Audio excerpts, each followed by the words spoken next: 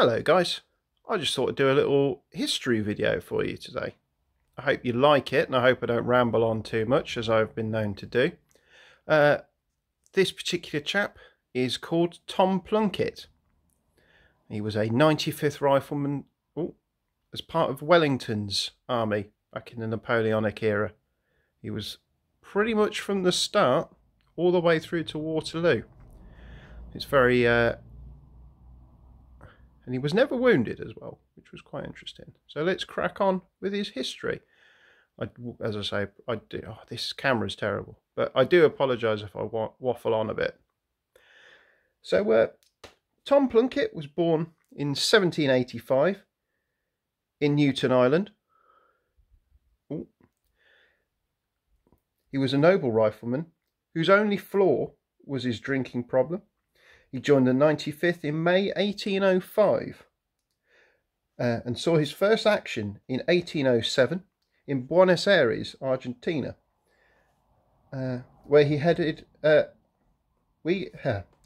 misspelt this. It wouldn't be a history video or any video I've done without messing up spelling somewhere. Him and another rifleman basically got on top of on a building and pretty much holded a Spanish counterattack by themselves.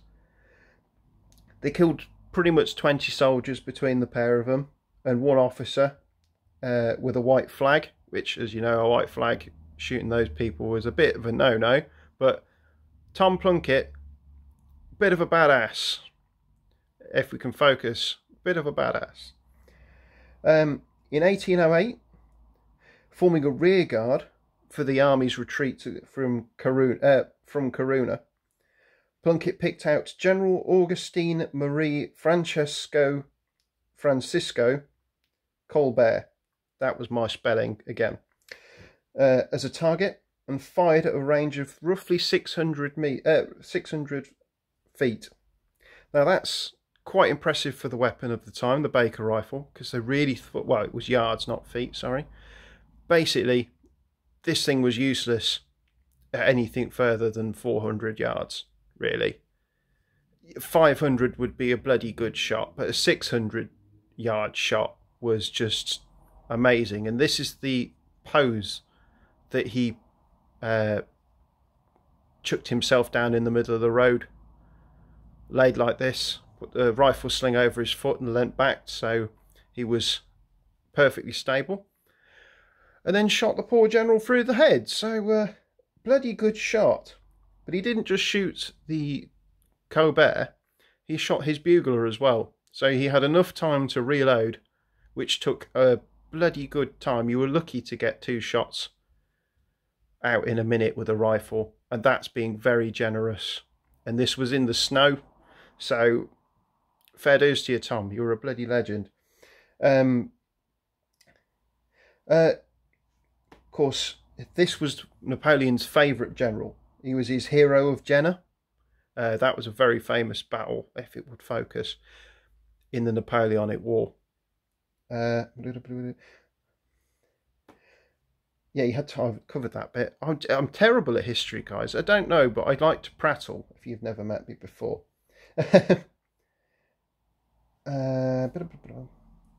With this disheartened, the French fell back after the death of Colbert. So, you know, pretty important shot. He managed to swipe a coin purse that the general had dropped. Returning to England during a parade, very famous rifleman General Colonel Beckwith singled out and promoted Tom Plunkett to corporal. So very important. He is here as a chosen man, which is like a lance corporal kind of in the rifleman sort of sense. Corporal, and promising him he actually promised him a medal after promoting him. I'm not really sure if he got this medal, but here you go. He was then, whilst in England, charged with recruitment. So yeah, very important thing, because you basically had to go out into the countryside and round up chaps who, you know, fit the bill or were willing to join the Rifle Corps or any regiment. They used to just go around the countryside into towns, get you drunk really, and convince you, take the King's shilling, join the army, and, you know, you'll have a good time. And it never really was.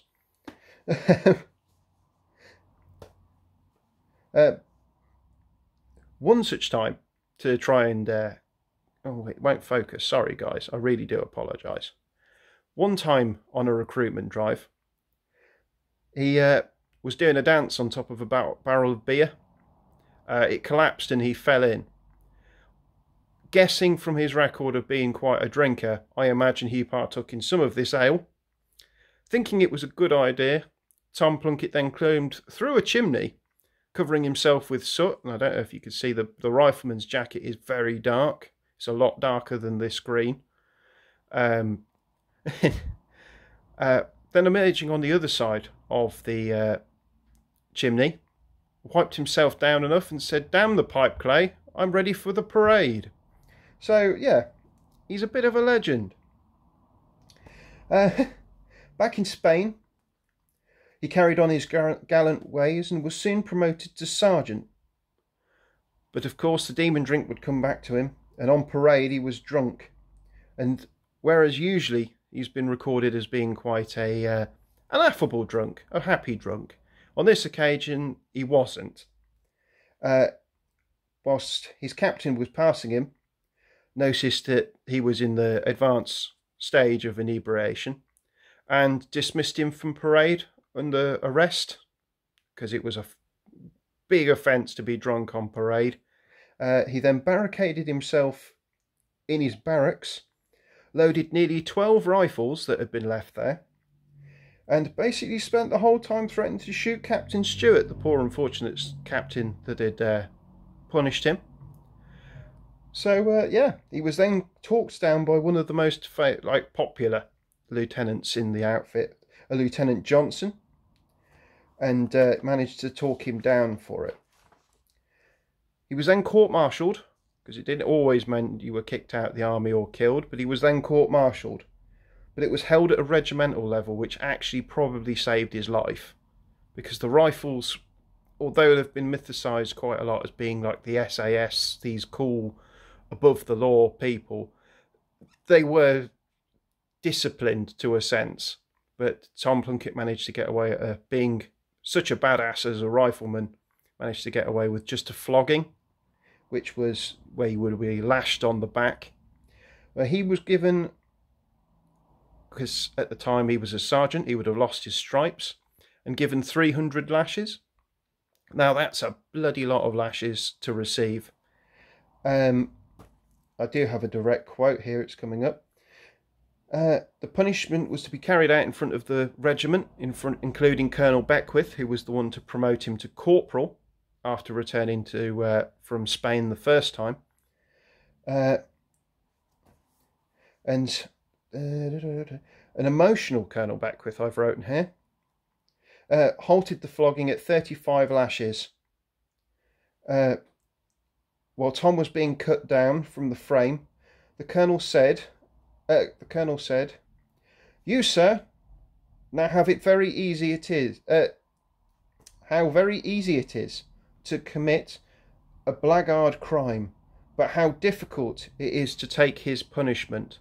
So that, you know, basically gave him a bit of mercy and a telling off.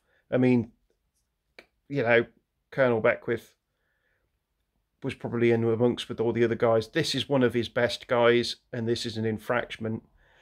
He couldn't let him get away with it, but also didn't really want to punish him too harsh. So, top notch to you, Colonel Beckwith. I'm giving you a thumbs up with my other hand. He continued to serve and drink. This was still a problem for him, bless him.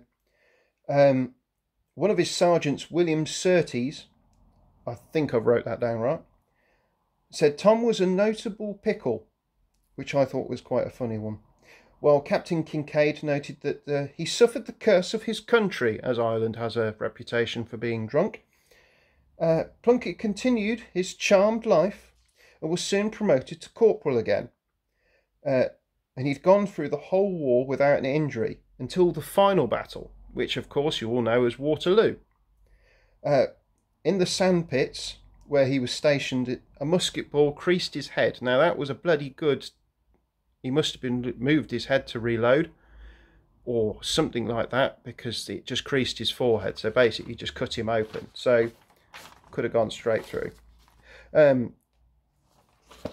After Waterloo, I'm sorry, I've got notes here. They're not, as you can see, I'm waffling, so there's not many good notes. After Waterloo, Tom was demobilised out of the army in 1817, so that's 2 years after Waterloo. It was granted a meagre pension of 6p a day. Disappointed of over 12 years of service, he basically told the pension board to stick it up their arse. That is a direct quote from the author. This is me. But after limited jobs opportunities, as most people found, especially after serving for 12 years in the army, he rejoined the army. He joined the 41st Foot in 1818, so only a year after he was demobbed, where fate would have it, on an annual 6-month review, the area commander passed by a soldier with a rare Waterloo medal. Now this was rare because the 41st weren't at Waterloo, so the commander was none other than his former colonel and now general, Sir Sidney Beckwith. So he looked out again. This guy who's saved his skin from getting hung, he's basically now his boss again. General Beckwith told the colonel of the 41st, I wrote that twice, and told him he was in possession of one of the bravest soldiers he'd ever met. Plunkett was invited to attend a reception held for Beckwith, where he was asked to toast the general. He said, raising his glass, "Then, sir, here's to an immortal memory of the poor fellows who fell in the Peninsula campaign." After the toast, he spoke further with General Beckwith, who was promoted again to corporal. I think Beckwith's got a penchant for promoting this guy to corporal. The general also helped him, unofficially we believe, that he helped him with his pension and got him £1 a day for his troubles. Post-army life was pretty bad as well, the second time round.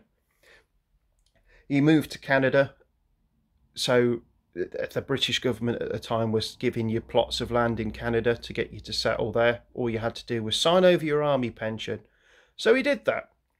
And then it all went tits up, really, and he moved back. So, yeah. So he struggled for jobs pretty much after coming back from Canada. While walking through the centre of Colchester in 1839, he just dropped dead. Pretty much. Just there and then, with his wife on his arm. Retired officers came to his wife's aid. A public subscription was also raised, and the wife of a colonel of the local garrison paid for his funeral and tombstone, which was a very nice gesture for a gallant man. And the sum of £20 was given to Mrs. Plunkett. Now, I do apologise for the length of the rambling. I'm not very good at reading from scripts, but I needed to stay on point, and this camera won't focus. So there you go. There's Tom Plunkett. If you want to know more about the 95th Rifles, probably don't message me, because you'll get 1,000 messages back, because I love this from this sort of era from my childhood. So yeah, I hope you found that informative and I didn't ramble on too much. I hope my history videos in the future will be a bit better.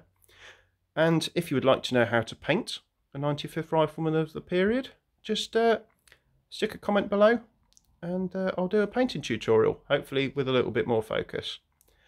Have a good afternoon, chaps and ladies, and good night.